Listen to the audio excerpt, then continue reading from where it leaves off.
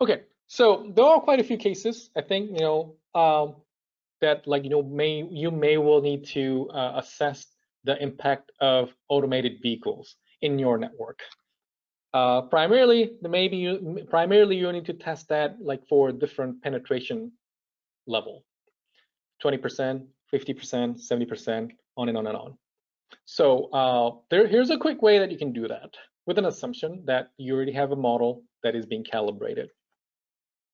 So here's some background.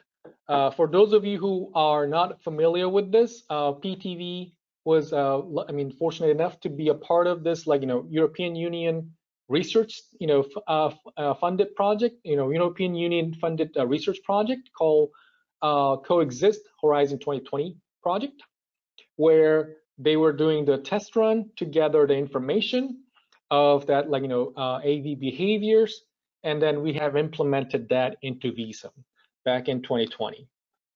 If you want to know more about those, there are various resources that you can get more information on. You can go to our PTV Talks website that you can see on the link, and then watch that presentation that was given by our own Peter Zukanik. Or you can go to Coexist website for further resources as well. So what you can do with an assumption again that you already have a model that is being calibrated and ready to go, you can bring in those particular objects that we have defined and suggesting you to use from this file that you can find here called example training autonomous vehicle parenthesis AV base settings. In here, what you're going to be able to find and what you'll need to bring in as well is suggested acceleration and deceleration functions, both maximum and desired. And then some of those desired speed distributions that you can play around with.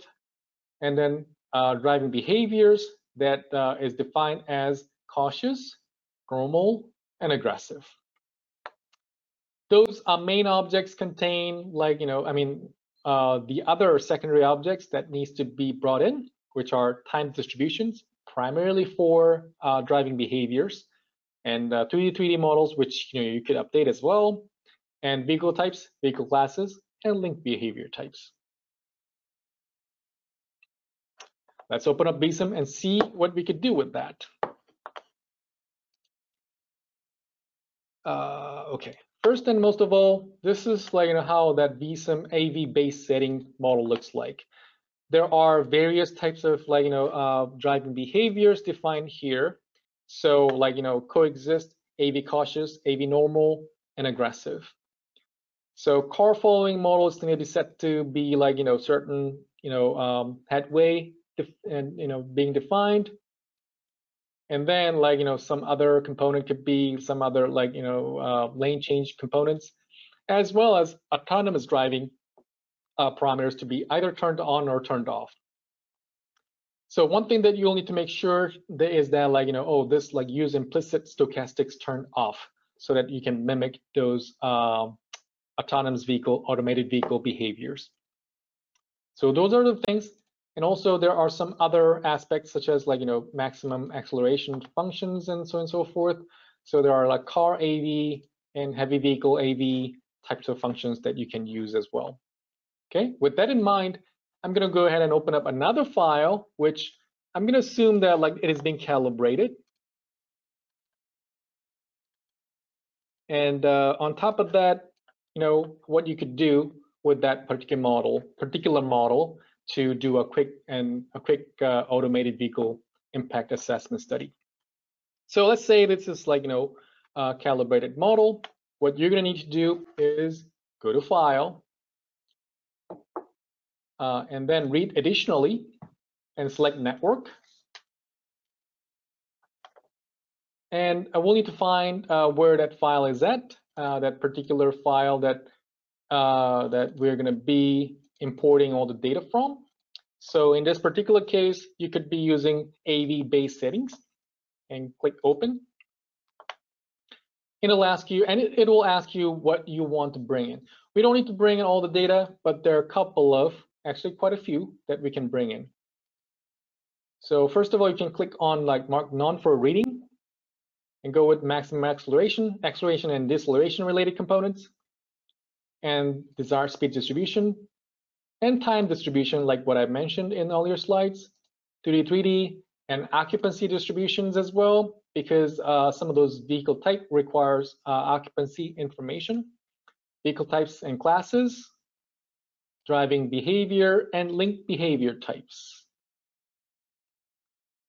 And then you can click OK. Now, what you're going to be able to see here is that, like, there are certain vehicle types being added here: coal, AV, cautious, normal, aggressive, heavy vehicle, so on and so forth. The only thing that you'll need to do from this point on is go to traffic and vehicle composition and update this vehicle composition, for example, to have AV in there.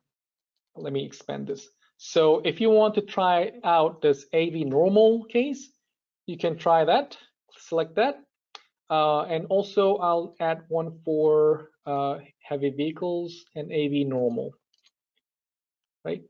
And in here, the only thing then after that, like that you'll need to play around with is updating this relative flow.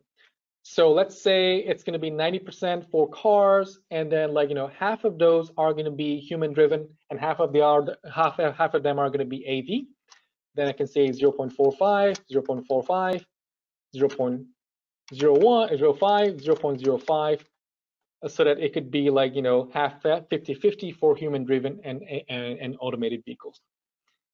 And then you can create this as an additional scenario.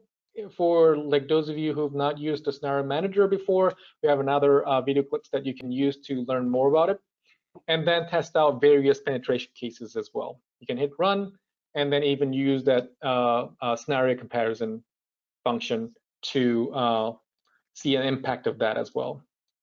So again, the beauty is that, like, you can just go ahead and use your calibrated model and bring this in, and then update those, like, relative flows within the traffic, vehicle composition, and then produce a result so that you can put down the minimum amount of effort to get the, like, the information that you're looking for.